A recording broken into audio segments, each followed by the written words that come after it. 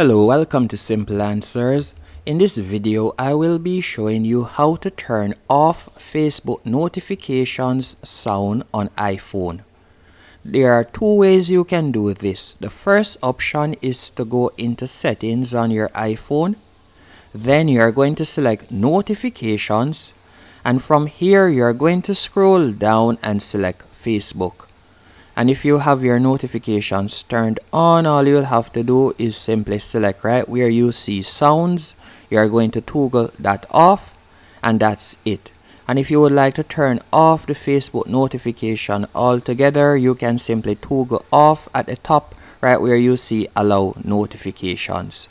Hope you found this video helpful and informative. If you did, be sure to hit the like button and subscribe, and thank you for watching.